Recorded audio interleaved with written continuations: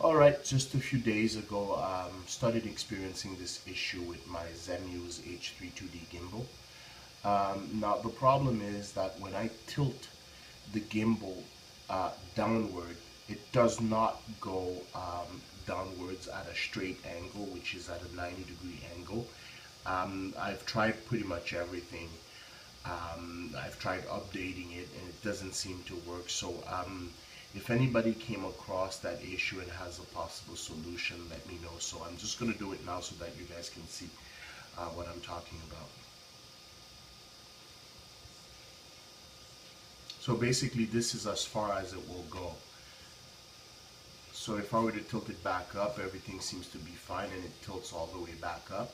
But when I bring it downwards,